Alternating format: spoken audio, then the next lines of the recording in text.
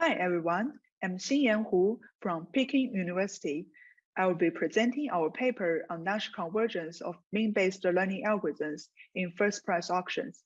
This is a joint work with Xiaotie Deng from Peking University, Tao Lin from Harvard University, and Weiqiang Zheng from Yale University. Our problem arises from the scenario of online advertising auctions, where some advertisers would bid for the ad slots which are displayed in the website through some auctions. One current trend of online advertising auction is the first price auction. So what's the first price auction? It means the bidder who bids the highest wins the item and pays its own bid. Let's see an example in Google ad auction. Let's say two advertisers, L Canada and Triple L, are bidding for the first ad slot on this Google page on the first price auction. And their value towards the ad slots is $800 and $600. Then what will they bid? Will L Canada bid its true value $800? The answer is no, when L Canada knows the Triple L's value is $600. Since the Triple L's will not bid higher than its true value $600, if L Canada bids $601, it can still win the slot and pay less in the meanwhile. But the question is, how L Canada know Triple L's value? Actually, in reality, the advertisers may know little about other advertisers' values before they participate in the auctions. What happens in reality is that the advertisers may use online learning algorithms to learn to bid. So what will the bidders bid if they use online learning algorithms? Will they converge to an equilibrium in the first price auction? Our main contribution in this paper is showing that a wide class of online learning algorithms will converge to a Nash equilibrium in the first price auction under some assumption on bidders' values. Here is our model of learning in first price auction. There are n bidders and a single item sold by a single seller. For each bidder I, it has a fixed value, Vi, towards the single item, and runs an online learning algorithm satisfying the mean-based property to learn to bid in the first price auction. And these are two key assumptions in our model, which I will talk later. We also assume that the online learning algorithm may run for an infinite number of runs. This captures the scenario where bidders do not know how long they will be in the repeated auctions. And so they use the algorithms that work for an arbitrary unknown number of rounds. At each round T, each bidder I gets a bid BTI from its algorithm to submit to the auction. We suppose that all the values and bids are in a discrete space, normalized to a bounded non-negative integer space. And then a first price auction is run, given the bids submitted by the bidders. As a result, there is one winner, who is the bidder that bids the highest. And if there are multiple bidders bidding the same highest bid, the winner is one of them, who is chosen uniformly at random. The winner will pay its own bid and get a utility that is equal to its value minus its own bid, while any other bidders will get zero utility in this round. So all the bidders get some feedback from this round of auction to update their algorithms. Note that we don't assume specific feedback model in our paper, and we just assume a mean-based property of the learning algorithm. After updating the algorithm, the bidder may change its bidding strategy in the next round. So our question is whether their bidding strategy will eventually converge to a Nash equilibrium of the one-shot first price auction. As I mentioned, we assume the learning algorithm has a mean-based property, which was proposed by Brewerman et al. In 2018. So what's the mean-based property? We let alpha ti b be the average utility of bidder I if it bids b in the first two rounds. And we say that a learning algorithm is gamma t mean-based if the left-hand side can imply the right-hand side here. The left-hand side says a sufficiently large gap between two average utilities of beta I if bidding B prime and B in the first T-1 rounds. And the right-hand side says a small probability that beta I will beat B. This intuitively says that in each round, the algorithm chooses a bid with low probability if the average utility of the bid in the history is much worse than the average utility of the optimal bid in the history. The algorithm satisfying mean-based property is a wide class of online learning algorithms that include a greedy algorithm and many well-known no-regret learning algorithms, such as epsilon greedy and multiplicative weights updates.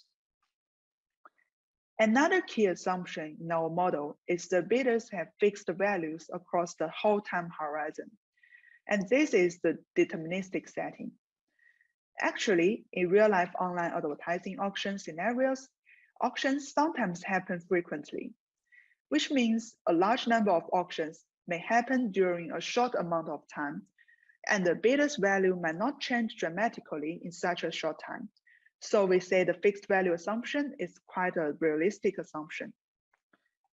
Another setting is the stochastic setting, where bidders' values are IID drawn from fixed distributions each round. Feng et al. In 2021 has studied the convergence of mean-based learning in first price auction with two symmetric bidders having the uniform value distribution. This is still a special case of the stochastic setting, and it's definitely interesting to explore the general case. However, there is no explicit characterization of the Bayes-Nash equilibrium in the first price auction for general asymmetric distributions. This makes the equilibrium learning problem even more difficult. And as far as we have known, the uniform IID distribution results is the only result so far for the stochastic setting.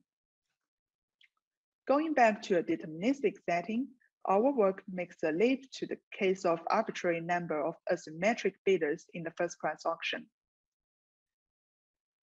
With the fixed value assumption, we can clarify the Nash equilibrium of the one-shot first price auction. We order the bidders by their values decreasingly. We say their M bidders have the same highest value V1 to Vm. We call them the highest value bidders. And there follow bidder M plus 1 to M prime, having the second highest value if exist. We call them the second highest value bidders. We can assume without loss of generality that each bidder bids strictly smaller than its own value. Then there are roughly 3 cases of Nash equilibrium based on M, which is the number of the highest value bidders. Intuitively, whenever more than one bidders have the highest value, they should compete with each other by bidding V1 minus 1 or V1 minus 2, which is the case of the first 2 rows. And it is only when M equals to 2 and no other bidders are able to compete with them that they will bid V1 minus 2, which is shown in the second row. And for the last case, that M equals to 1, the unique highest value bidder, we say bidder 1, will compete with the second highest value bidders. So the bidder 1 will bid the second highest value V2. And there should exist at least one second highest value bidder bidding V2 minus 1 in the Nash equilibrium. Those are the main parts of the Nash equilibrium, omitting the corner cases and the bids of all other bidders, since all other bidders can bid arbitrarily in the Nash equilibrium. And so, will they converge to one of the Nash equilibrium?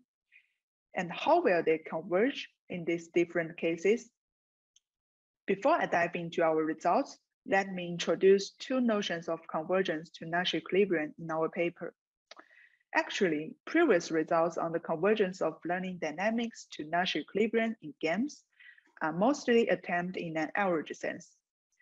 For example, the empirical distribution of bidders' bids. Our notion of time-measured convergence says the bidders play a Nash equilibrium in almost every round. And it is different from the convergence of empirical distributions, Actually, our notion is stronger, at least for the case that the Nash equilibrium is unique. But the time average convergence fails to capture the full picture of the dynamics since the beta's last iterate strategy may not converge. This leads us to further think about the last iterate convergence that beta's mixed strategy profile approaches the Nash equilibrium. So we fully characterize the Nash convergence properties in terms of these two kinds of notions, and we show the differences are based on the different cases of beta's values. And here is our main results. Recall that we define M equals to the number of betas with the same highest value B1. Specifically, we prove that any mean-based learning algorithms will lead to the Nash convergence if M is more than 1. If M is more than 2, we prove that they will almost surely converge, both in the time average and last iterates. But if M is exactly 2, we only prove the time average convergence, but find a counterexample that do not converge in the last iterate sense. Notice that the almost surely convergence means they will converge with probability 1. However, for the third row, if M is only 1, we also construct an interesting counterexample to show that they may not converge either in last iterate nor in time average. Besides, our experiments of epsilon greedy and multiplicative weight updates, which are typical no-regret mean-based algorithms, also show that they may not converge in this case. Then, let me highlight our proof of the convergence results, which I think is the most exciting part of our work. Let's recall the definition of mean-based property. Intuitively, if a bit B is dominated by another bit B prime, then the probability of choosing this B is no greater than a small constant. This means that a mean-based algorithm won't pick a dominated strategy with a large probability. So the convergence may be straightforward if there is a dominant strategy. Unfortunately, we know that there is no dominant strategy in the first price auction.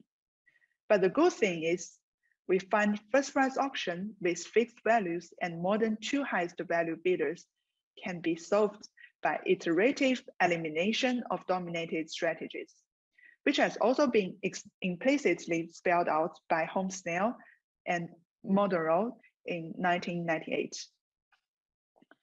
For our proof sketch, let's think about an example where there are 3 bidders all having a same integer value V1 and choosing their bids from the sets 0, 1 up to V1 minus 1.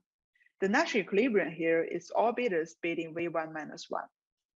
And the elimination process is as follows. Firstly, bidding 0 is dominated by bidding 1 for each of the 3 bidders, no matter what other bidders bid. So bidders will learn to bid 1 or higher instead of bidding 0. Then, given that no bidders bid 0, bidding 1 is dominated by bidding 2. So all bidders learn to bid at least 2. In this way, all the bidders learn to bid V1 minus 1 eventually. However, there's a key challenge in the proof due to the randomness of the algorithms. Recall the definition of mean-based again. The algorithm may pick a dominated strategy with a positive probability.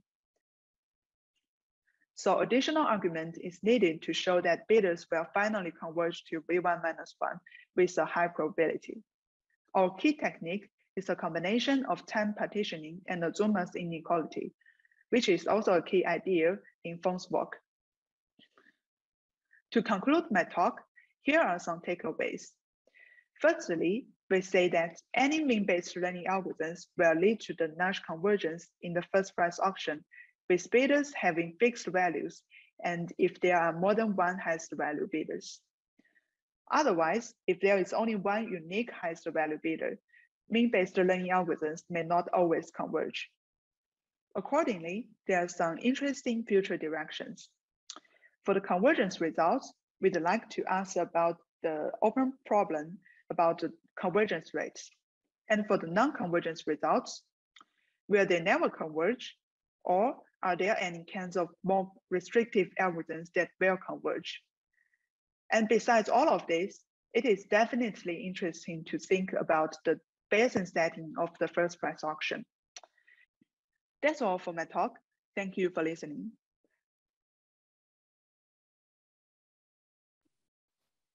Okay, thank you, Xinyan, for the very nice talk and the interesting paper. Actually, I read it at some point before. But yeah, let's take time for maybe one question if the audience has any questions.